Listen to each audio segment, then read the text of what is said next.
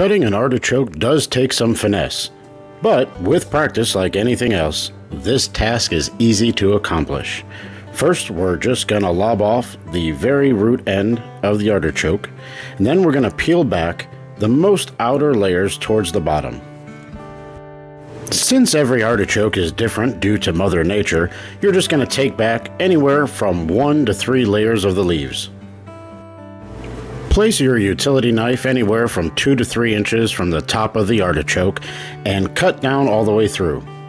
Now we're going to work with the stem itself. As you can see, I'm pointing out that the innermost area of the stem is much lighter in color.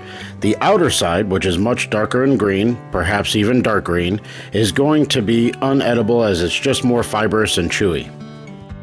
Once you've worked your way around the artichoke stem and towards the bottom of the artichoke itself, go ahead, clean up your cutting board, angle your utility knife to about 45 degrees, cut on an angle, just removing the last of your outer leaves. You'll notice that there is a natural indentation on the artichoke.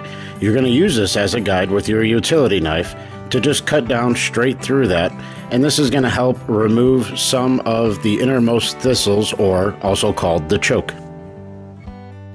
Once you've exposed more of that choke, which is unedible, you're going to want to go ahead again, angle the tip of your knife to remove all of those thistles and any outermost layer of your artichoke heart that may not be as presentable.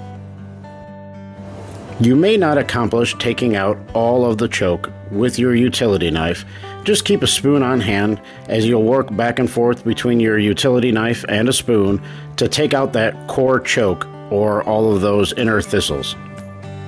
When working with artichokes, the more you expose, and every time you expose any bit of it, it will oxidize, which will make it turn brown, just as if you're cutting up potatoes and they sit in the air for too long.